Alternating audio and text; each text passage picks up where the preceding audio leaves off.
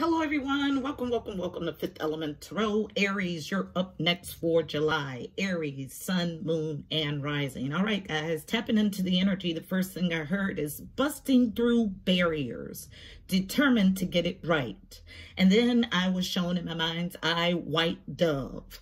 So white dove symbolism is pretty heavy symbolism. So some of the things that I wrote down: devotion, new beginnings, purity, protection, end of a problematic cycle,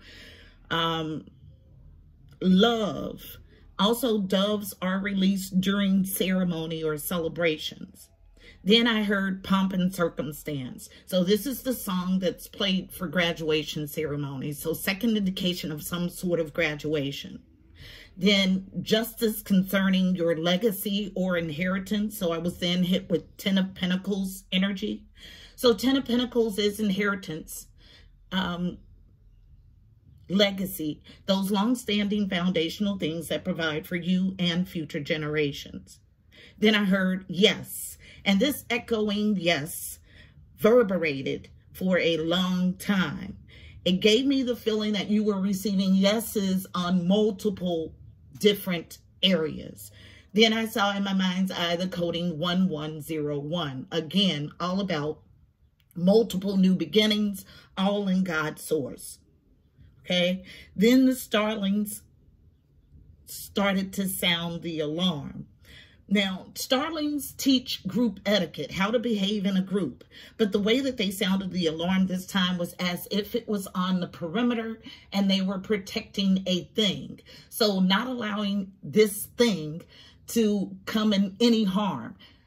So it was a feeling like there was a alarm around the perimeter of a thing. And then I heard top-notch security. And then I was shown in my mind's eye the color green and purple. So those are the two highest chakras, the heart chakra and the crown chakra. And so I was told to give my affirmations for both.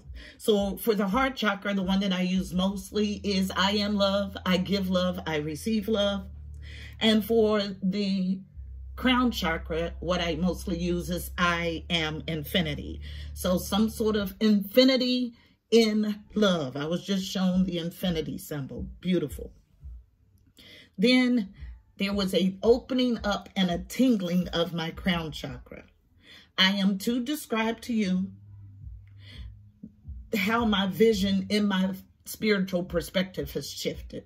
Okay, so because I'm telling this story, it lets me know that there's going to need to be some sort of shift in perspective for you. So prior to this last upgrade that I went through about a month ago, I was able to sit like at a bird's eye view and look at the whole thing from a raised bird's eye view. Now with this new upgrade that I've gone through, I am right front and center. So no longer can I look down at a thing. I have to look at both sides of a thing, okay? So I'm center, front, and center now instead of being above. So you'll need to change your perspective similarly. And then the last thing that I got was that a feeling that something was being overlooked that is super vital. But this thing that is missing or being overlooked brings surety to your mission. I had a feeling like if you knew one piece of information additionally, you wouldn't doubt one thing about who you are and what you are capable of. Then I heard victory is assured, trust it. Okay, so this is everything that I got tapping in. So your message is going to be something along those lines. So let's go ahead and get it. Heavenly Father, Holy Spirit, angels of the highest love and light, you are welcomed here. Please fill this space. I'm here to do a monthly reading for Aries, Sun, Moon, and Rising for July 2020. Please give us a clear and concise message. You know how I read. Thank you. All right, so my frankincense went out, so I had to relight it. So let's see. The overall read on the energy is coming from Sundarafon's Reawakening the Soul deck. It is wrapped in violet, all about the crown chakra, otherworldly downloaded information. So one card as an overall read on the energy for Aries, Sun, Moon, and Rising for July 2020. What's the energy about? One card, please.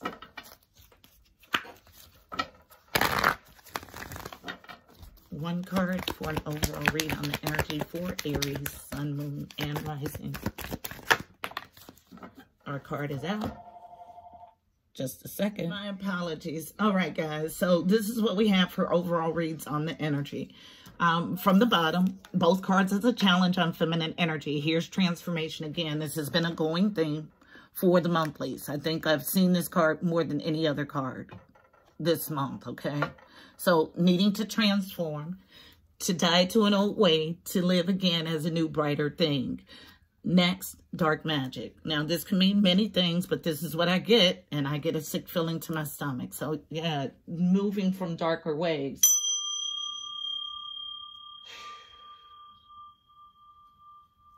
Moving from darker tendencies. Super interesting. That's the overall read on the energy. Transforming from dark to light. Putting a death to your lower tendencies, okay? No other way to look at it. Let's see what's at the bottom. This is why celebration is in the reverse. It's time to grow a new thing, okay? So let's go ahead and get our spread. Our spread is coming from the Psychic Tarot Oracle deck. It is wrapped in yellow, all about the core. So let's get to the core of the matter, the solar plexus. Tell the story, please, for Aries, Sun, Moon, and Rising, about a need to transform from dark to light is the overall energy. So there is resistance on one, that's wholeness, mind, body, spirit, Father, Son, Holy Spirit. Yes, working in your lower tendencies. So I was shown the heart and the crown chakra, which are the highest chakras, but you're vibrating at your lowest chakras, okay? So that's why I was told to give you the affirmations. It's about growing out of your lower tendencies to vibrate higher, okay? Needing to put death to your old self to rise like the phoenix. I don't have to pull a card, okay? Tell the story. Thank you. Thank you. Yep. This is all we're going to get. This is a clear and concise reading. First card is a challenge on feminine energy. It comes face down, which is unknown, something you don't readily see. Absolutely. You're in devil energy. Temptation. Card number 15. 15 breaks to a 6. 6s are all about harmony or the journey too. Also, we have split energies, so opposing forces. So the devil is here being nurtured on feminine energy, but a need to come out of deception and envy. So 7 of Swords energy. 7s are about journeying to your God self or your higher self. So this is clear and concise. Deception and envy, okay? Leaves you in your devil lower tendencies. This card zings so bad with dark energy. Like, it's the first thing I felt. And it was a strong, dark energy needing to come out of this. But the reason why you're in your lower tendencies is because you're envious and I feel envy, okay? Envious of someone. So then on masculine energy, powerful doing energy, absolutely, the crown chakra. So you know that it's time to grow a new thing. So double 7 energy, journeying to your God self or your higher self. It's a must because you're in devil energy. All about a missed opportunity in love, okay? So this is discontent and boredom in this deck, but it's four of cups. But there is no missed opportunity in love, okay? I can tell you without a doubt. I don't have to clarify one card, okay? It's all directly related to you being envious of someone. Now, you think there's missed opportunity in love. Here's your second indication that there's not, because what you're trying to go back to is not the yummy stuff. You're not choosing wisely. This is not a soulmate union. It's time to come out of mental conflict and acclimate your light and dark. You're in your shadow, which leaves you without a firm foundation and unable to take advantage of God's source. Stuck, unable to walk away, not getting 10 of Pentacles in this energy, okay? It's clear and concise. Let's find out what this devil temptive energy is. I'm interested. Something normally I would not do, but I'm drawn here. So tell me why the devil is here as a challenge. Coming from traditional Rider-Waite, wrapped in green, all about the heart of a matter. So getting to the heart, anahata is the Sanskrit word for the heart chakra. So still resistance on one. This is not an outside thing. This is something that's missing internally. That's why you need to die to the old, so you can birth a new, brighter thing for yourself. But it first starts by getting out of devil energy. I look at this as devil energy back to back. Deception and envy and temptation. And you know it. The crown chakra comes in the upright. Tell the story about temptation. Thank you. Yep. Holding on to a dead cycle. So the world is an ending to a cycle. You can delay it with darker magic, but it's a definite end. Falling on temptation, the devil, unknown. You're not getting anything tangible from the relationship that you think you missed out on. So this, I read energy well. Knight of Pentacles is my slow but show knight. He's slow but show because he devises a slow, methodical plan to ensure victory. So when this Knight of Pentacles is in reverse, the slowest moving knight is not moving at all. So not getting anything tangibly from a cycle that you're holding on to, okay? A dead cycle. I keep hearing it. Unknown. Manifesting, but I feel this as manipulation. I feel it as reverse, and I'm filled with the burst of hot energy. Yes, this is someone who is deeply entrenched in their darker tendencies. So let's get to this. As a challenge from the bottom. Yep, here's the same 6 of Cups, but it's not the yummy stuff. And here's 4 Cups. So double confirmation of both. Yeah, this is someone who's deceptive to themselves and envious of an outside party, leaving them in devil energy, not getting anything from this person that they're obsessed about, holding on to a dead cycle, wanting to go back to something from the past that was not sweet at all, okay? And manipulating, because you don't get all of this yucky energy with the Magician in the upright. So because it came out in reverse, it gives me the feeling of delusion, okay? Because there is no way you can manifest upright with this yuck. You got yuck on top of yuck here. So when you manifesting yuck, you get yuck. Okay? This is your reading. I'll get us a card of advice for navigating the energy in this spread. So, card of advice is coming from the Mystical Shaman Oracle deck. One card for Aries, Sun, Moon, and Rising. For July 2020. About a need to transform from light to dark. Now. One card. Let me, after I get this card, I'm going to let you in on a tad bit of information.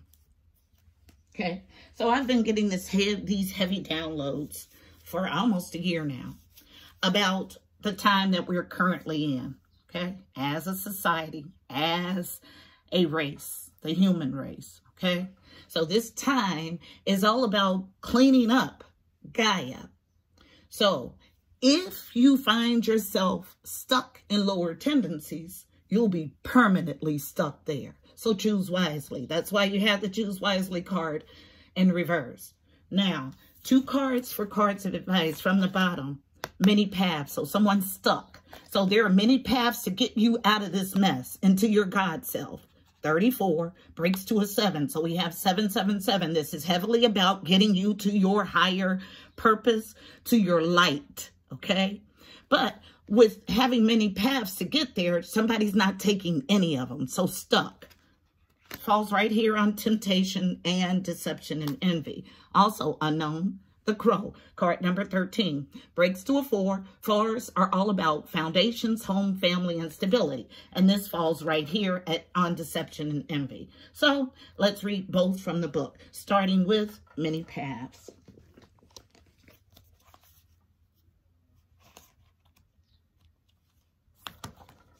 Interesting. Yes. This shift that we're going through is birthing a new earth. And you're going to get to choose what you delight in, light and dark. But there is a need to choose wisely, because when you make this choice, that's where you're stuck for eternity. Okay? So everything we do on this earth plane, even when it seems insignificant, matters. Everything matters. And this is somebody that's super hard-headed, knows that they need to get out of darker tendencies, but refusing. The essence, all paths lead to spirit. What you bring to your journey is what will determine if yours is a path of suffering, a path of wisdom, a path of bliss, or a path of loss. Consider the traveler who met two stonemasons. He asks one what he's doing. The mason replies, I'm squaring out the stone. He asks the other, who's doing the exact same thing, and gets the reply, I'm building a cathedral. One man has a job. The other man has found his work and calling. He is part of an endeavor much greater than himself. Be sure you pick a path with a heart. The invitation. Your call now is to take a big, bold step and leave the beaten path. Heaven and earth are conspiring on your behalf to support you in this move. Do not dally lest you miss your moment. It's time to sail into the uncharted. Be sure you attend to both your path through this earth as well as your journey through the stars. The medicine. You've outgrown your current situation and risk losing your way in your own backyard. You're being called to step out of your comfort zone. Respond now while the call is still a gentle whisper. Even though the woods look thick and impenetrable, venture in and let nature guide yourselves through the dark until you reach your destination. Remember, if you do not know where you're going, any path will take you there. But somebody's stuck in darker stuff. I'll read the last part. Even though the woods look thick and impenetrable, venture in and let nature guide your steps through the dark until you reach your destination. Remember, if you do not know where you're going, any path will get you there. And then the crow in the upright, card number 13. The essence. The crow is the keeper of universal law, the law of truth. Crow teaches us to walk our talk, to find congruence between who we say we are and who we really know ourselves to be. This winged one insists that we speak truth, that we create truth instead of searching for it, and that we bring truth to every situation we find ourselves in. The invitation. When you speak the truth and practice truth, eventually everything you say becomes true. Your power to co-create with the truth is the universal law. Correct what is untrue in your life without judgment, lest the truth set you free. The medicine. Be true to your word. Crow arrives just as we've convinced ourselves that what we're doing is right and justified. And while this may be the case in the realm of relative truth, in the realm of absolute truth, it is not. Look deeply into your heart and remain alert, lest you convince yourself of something that isn't deeply true for you, or perhaps is not the highest truth. Do not seduce yourself with illusions. All right, this is your message, Aries, Sun, Moon, and Rising.